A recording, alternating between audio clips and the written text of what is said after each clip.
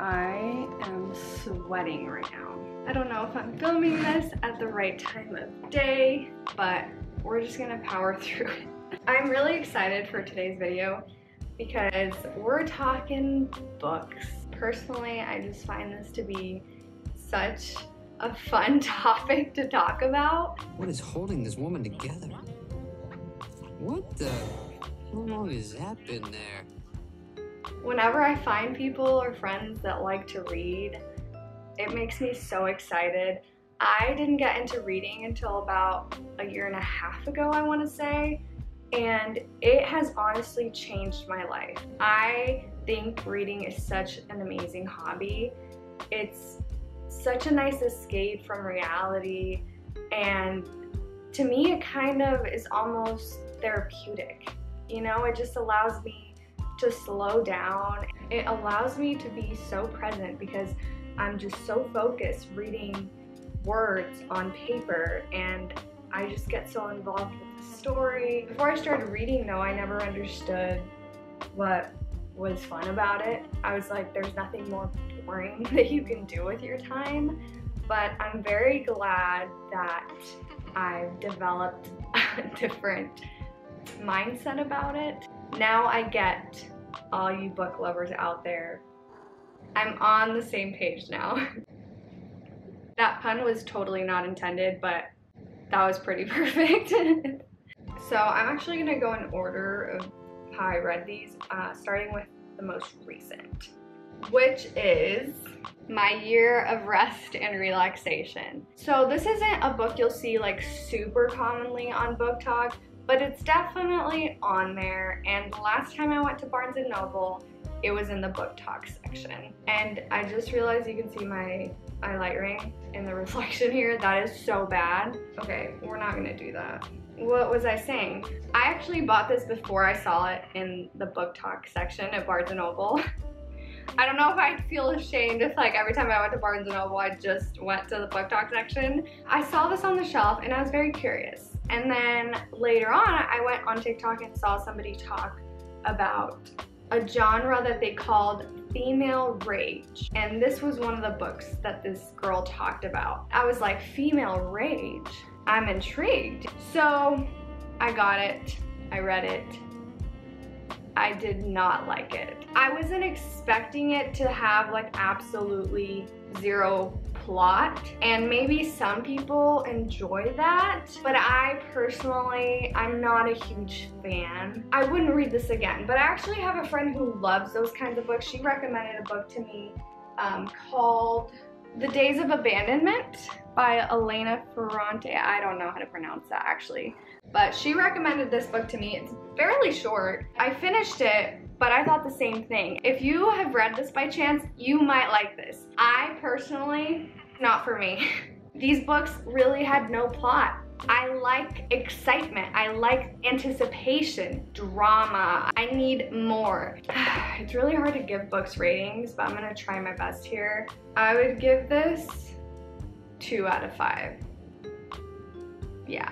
Next up, Where the Crawdads Sing. I know there's a lot of talk about it out there, and for some time I actually didn't want to read it because of the amount of talk, but this book is really freaking good. It might be my #1 or #2 favorite read this year, and that's saying a lot. There's actually a movie coming out very soon, later this month. You've probably seen the trailer by now, but I'm super excited. I've never read a book before watching the movie. I don't know if it's gonna ruin the story for me, but I'm just excited to like compare the two. Anyways, this gets a 5 out of 5 from me. I don't know what else to say. It was just a good read, and if you haven't read it, you should see for yourself. The Seven Husbands of Evelyn Hugo. This book was a disappointment for me. I feel like so many people are gonna dislike me for having this opinion. I wasn't personally a fan of the old Hollywood genre. I don't know why. I really don't know. I thought I was gonna like it, but it was sort of mid. Sorry, not sorry. The story was a little bit like, oh gosh, how do I word this? To me, I found the story of each of the 7 husbands to be a little dull. Since there's 7 husbands, you don't dive super deep into any of them. That would take so much more than 400 pages. I think that's why I didn't enjoy it. I like a lot more detail, and if it's gonna be like an average length book like this, I don't want there to be like so many characters to cover, because I want to get to know each one well enough to really form a connection with the book. This one was so-so for me. I would give it a 3 out of 5. So next up is A Little Life by I'm not even gonna try. This book is definitely not for everybody. This is a very deeply moving story, and I wouldn't say in a positive way. It will break your heart from cover to cover. This is a pretty lengthy book compared to all the other ones I've read. This is just over 800 pages. This goes really in depth about the characters. As I was explaining with the 7 husbands, I love that in a book.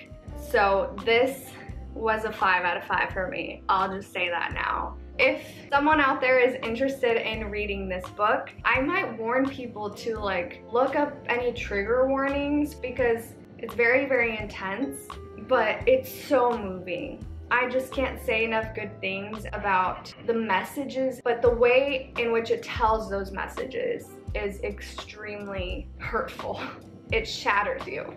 Again, if you can handle it, I definitely would recommend this book to you. Next up is a Colleen Hoover book. Who doesn't freaking love Colleen Hoover? She is the romance novel queen. If you have not read a Colleen Hoover book, especially if you're a female out there, you need to get your butt to Barnes & Noble right now, because she is amazing. Amazing. Verity was the first book I read by Colleen Hoover, but we're not talking about that book, unfortunately, in this video. This was the second book I read by her. I don't know what drew my attention about it, and I didn't know that it was going to include a certain topic. I'm not gonna give any spoilers here. I don't wanna be that person. If you've read this book, you probably know what I'm talking about. It covered some topics that are very sensitive to me. Regardless of that, I might have been crying at 2 a.m., sobbing, bawling uncontrollably because of what it talked about. So I'm in the middle of editing, and I realized that one of my clips cut off for some reason. My final review of this book is a 5 out of 5. I absolutely loved it. She nailed it. Beautifully written. All right, let's move on to the next one. So this book, it's another romance novel, but I will have to say, nobody does better than Colleen Hoover, okay? So we're just not even gonna compare these two. Let's just talk about this one on its own. It's like a very lighthearted read, but it's so fun. And there's another one out there that I think is very comparable to this one, Book Lovers. I don't know who the author is for that one. I've heard, or maybe I'm just making it up in my mind, they're pretty similar. This one I did love. It's just like I said, it was fun, it was light, it's like a true little vacation read. It kind of makes me like think it could be made into a rom-com. It's just like one of those feel-good stories. Compared to the ones I've given a 5 out of 5, and I just said I wouldn't compare, I have to give it a 4. And that was it. Wow, we really did that. Okay. If you guys have read these books, I would love to know your opinion on them in the comments below.